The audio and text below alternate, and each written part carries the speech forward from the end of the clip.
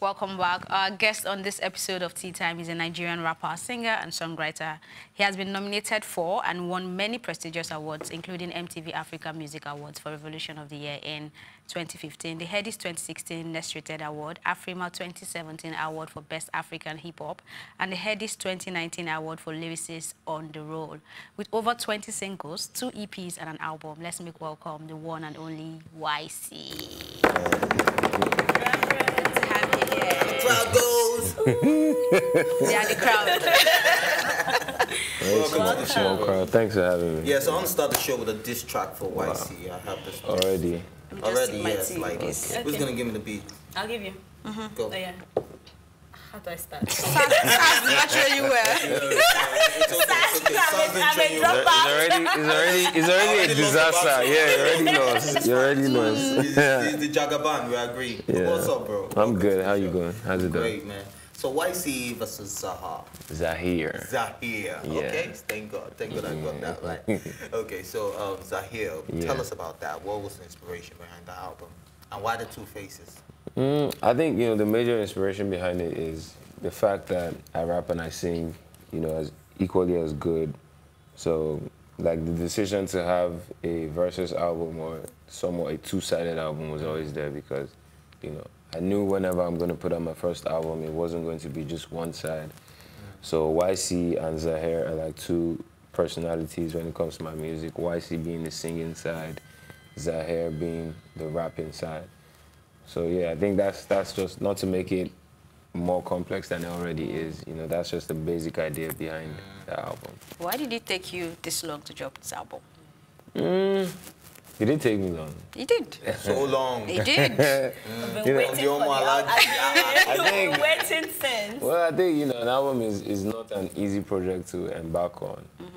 I didn't know how hard it is until I started working on it. And the album was pretty much ready to drop last year, but due to, certain issues that I had to deal with at the time, we had to shelve the album for a bit. And after dealing with those issues, setting up my own company, I felt like the next step I wanted to take was just put out this album. Because a lot of people have been asking, where's Ycee, where's the music? So I think that's why it took so long. Okay, I'm talking about why you have to shelve the album for some times. Yeah. Before you dropped the album, your former record label released 2 tracks. Is that one of the reasons why you had to shelve the album for a while? Not really. I think, the main reason behind me, slowing the album down was because I was actually terminating the contract with them. So, at that point in time, I couldn't release any music because the termination process was being carried out. So that's like the main thing. Them leaking the songs didn't do anything to the album. They thought it would, but it didn't. All right, so I know one of the reasons why you were trying to terminate, or why you terminated your contract with Tiny was breach of contract, right, on their part. Yeah. So can you elaborate on this? Tell us, how did they breach your contract and what are the things they did so that other artists can learn from this? I think majorly, the most important thing was by the contract obligations, I was supposed to be receiving, my streams, like a percentage from the money that was being made off streaming of my music, and I didn't receive a single dime off that. And several times I tried to, create that opportunity for them to cure the breach and handle this as amicably as possible, but for some reason they just wouldn't budge, so I had to terminate. And I think that's the only reason I can speak on, because that's already public knowledge. But. All right, but no, we want to know other reasons. Like, give us spill. This is called tea time. You have to spill some tea. Yeah, spill. What are the reasons that you haven't said anywhere else that made you be like, Ycee, yo, I need to leave this record label? I think aside, the breach, mentally I was not in a good space. Because there was like so much going on. I wasn't properly concentrating on creating music. It was not a situation where I was making music because I just wanted to take my mind off of some other stuff. So mentally I was not in a good space, and I just felt like any way I could, I just needed to get out of it. Okay, so now are you on your own? Yeah, I'm an independent artist now, signed to myself. Okay. All right, looking at your journey, it seems you understood the business part before even coming to the business because you know what you want. This contract is not working, you're already seeing it. It's not a case of, oh, I'm already losing money and there's no clause. So how would you say you prepared yourself? Because there are so many upcoming artists that would just sign anything. So what was that preparation like for you?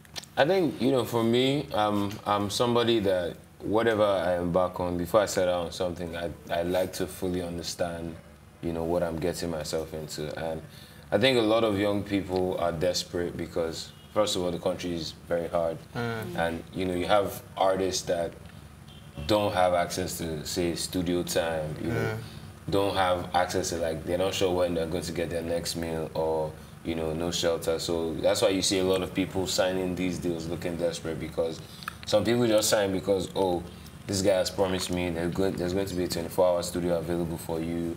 We're going to give you a house, a car, and, just like basic needs are going to be fulfilled.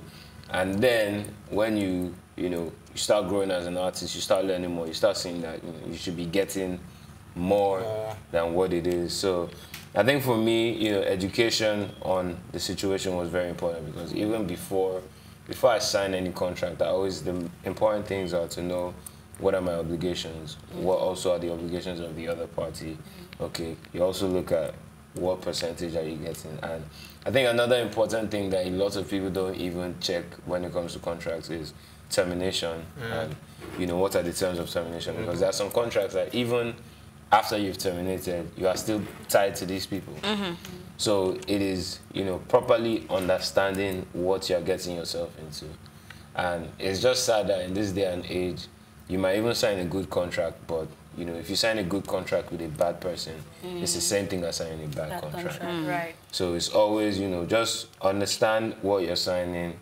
Also make sure that you know the way out of whatever it is you're signing. Was it all your understanding or you had a lawyer from the get-go? From the get-go. I didn't even have a lawyer from the get-go. Okay. I was able to have people look at my contract that had knowledge. Okay. And, they were like, okay. But later on in my career, obviously right now I have, a lawyer. And I think it's unfair on artists because when artists come out to say, oh, labor issues, you see people saying when artists don't have lawyers there to read their contracts. But not that many artists can afford lawyers. Not even artists, like people like living their everyday life. It's not everybody that has a lawyer. True. Lawyers are very expensive. Yeah. Okay, so let's talk about your new album, yeah? I'm sure a lot of people were anticipating Ycee and Fino.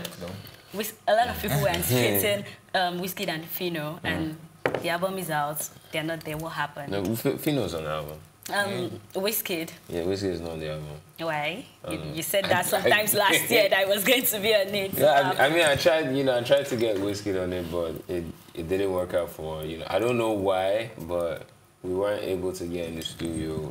Our schedules didn't align. Ycee is, I don't think me and Ycee have seen in a while because the few times he's in Lagos, Ycee can come into Lagos this morning and by night time he's already gone. So, it was just, for some reason, our schedules didn't align. We weren't able to knock that out. But moving forward, definitely, I will. We should anticipate something. All right, so would you call yourself a commercial artist? Because we got Jagaban from you, we got Juice from you, and that was like street bangers back then. And even up to date, there's still street bangers. And we've had love songs from you, such as Late Night Vibration and stuff like that. So would you say you're a commercial artist or you're just versatile? I think it's a bit of both, I'm commercial in the sense that, I'm making music to make money at the end of the day. So that's like one of the key priorities for me anytime I'm in the studio. And still at the same time, I'm versatile when it comes to if I need to rap, I'm rapping. If I need to sing, I'm singing. But the most important thing is the commercial value of whatever I'm putting out. Even if it's not a street banger or even if it's not a club record or a dance record, no matter anything I do, I always have to analyze the profitable side of it. If it's not profitable to put out a slow song, I won't put it out. If it's not profitable to put out a dance song, as crazy as that sounds, it's not every time that you put out a dance song, I won't put it out. So, commercial value of whatever I'm putting out is the #1 thing because as fun as, you know, entertainment work is, you know, it's still a profession, and you have to be smart with everything. Okay, so I'd like to get your take on this issue going on right now between Burnaboy and AKA. And AKA, I'd like to know what exactly is your take on it. I mean, you're one of the celebrities that came out to speak out when the xenophobic attack was going on. Right now, what? Yeah, you know, started it actually. You know, you started the whole war. So now, you brought out that tweet. Would you say Burnaboy should apologize before going to perform there, or he should just stay away? Or just go and see what will happen, you know. I think personally, you know, if I was in his position, but I feel like the only issue with what Burnaboy tweeted at the time was, you know, his tweets at AKA. Burnaboy, yeah, that didn't really sit well with me, because at the end of the day, that's a liability, because if anything had happened to AKA during that period, whether it was from him or not, you know, his tweets had made him, you know, a liability. But I think Burnaboy, at no point, from my understanding of the tweets, at no point did he, you know, attack the South African people. I think what he was saying is he wouldn't set foot in South Africa until the government, you know, the South African government takes, you know, active steps to fight against xenophobia, which makes a lot of sense. True that. And seeing as, you know, a lot of people are emotional about the whole situation because he threatened AKA, we can't, you know, ignore that. So, you know, AKA came out to say Burnaboy must apologize to South Africans, but I don't see where Burnaboy needs to apologize. Offended South Africans. So do you think he should apologize to AKA? If AKA wants Burnaboy to apologize to him personally, he should come out and say Burnaboy should apologize not to South me, Africa. not trying to hide it as something else. And a lot of people have come out to say they don't want to see Burnaboy there. A lot of other South African artists have said they don't want to share the stage with Burnaboy because he threatened their colleague. And if I was Burnaboy, I would, you know, release a statement and say, oh, I would love to come and support this cause, because he's already said he's donating his earnings from the show to, you know, to fight xenophobia. Yeah, victims of xenophobia. So if they don't want him there, I think he shouldn't go. Looking back on your journey, what's your biggest regret and what's your biggest achievement? My biggest regret, I think my biggest regret would be at a point in time in my career where, you know, I wasn't really speaking up. You know, there were situations I found myself in where there was a lot of mismanagement going on with regards to my career, and, you know, I was somewhat quiet about it. But I think looking back on that time, I feel like I needed to go through those things in order to find my voice.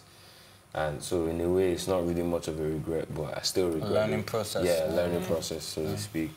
And I think my biggest achievement for me would be releasing my debut album independently, because there's a lot that goes into it. It is very demanding physically, mentally, creatively, financially.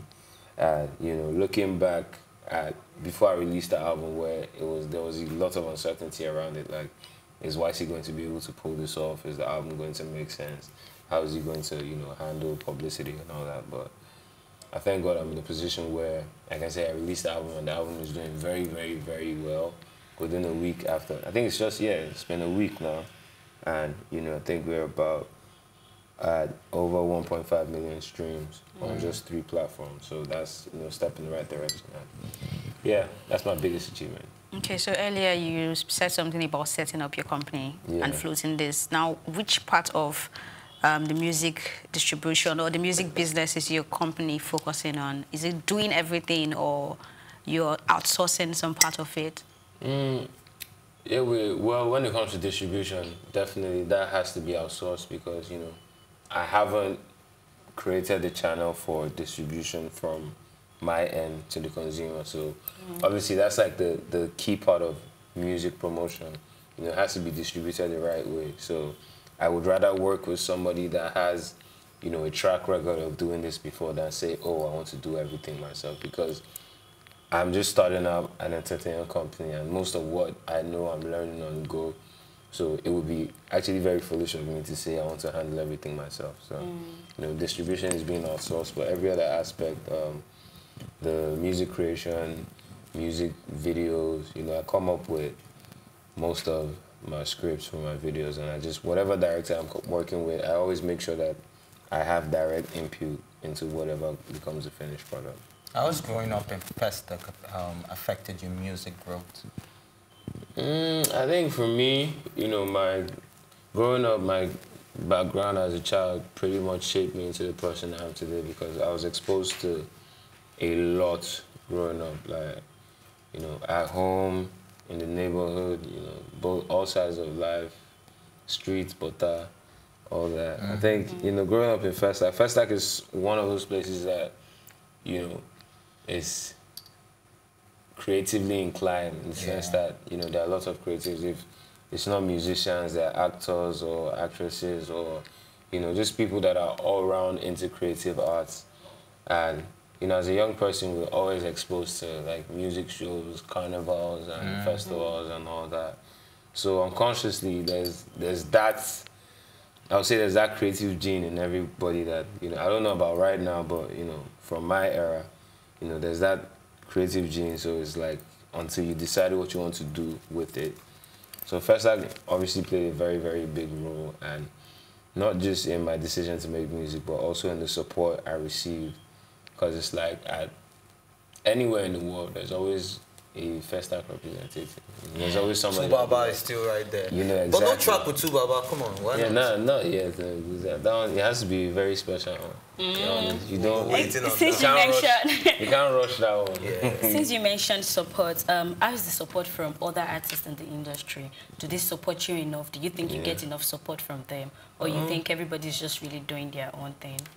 I think everybody is, you know, doing their own thing, because at the end of the day, nobody owes you anything. You know, so first of all, but I receive support from, you know, the few people that I would consider as my friends in the industry. In as much as everybody says, you know, the industry is fake and all that, which is true. But, you know, at the same time, my mentality to a lot of things is nobody owes you anything. So I basically support those that support me, and, you know, I don't take anything to heart. Who are your friends in the industry? Friends in the industry, BOJ, Cash, Ricardo, Peruzzi, Dremo, Milcom. Yeah, it's a small circle. I don't. All right. You walked into this building and all these girls were screaming. Says, why is he in a relationship? Really? Really? No, not you guys. I don't know. But I didn't see you guys. I didn't see you guys when they were screaming. So before you tell me, no, I had no idea. So I needed to. Yeah, from the newsroom to top floor to. In fact, outside. Now I'm blushing on his behalf. This track, like I just lost 2 girls just right now. What you do? What you do? So his wife is single. His wife is single. His wife's in a relationship. Because I know you were heartbroken when you did Late Night Vibration. Yeah, it was like 2 years ago. So, are you single in a relationship? Why she's not single? Oh yeah? There's a special one. Thank God. Okay, our time is up. But I think are you singing or rapping? Which one are you doing? Are you going with Zaheer or Ycee right now? I'm going to be Zaheer. Okay. Right, so let's do that. What am I doing? Anything? Just be you. Okay, Clark Kent, I'm on my super tip.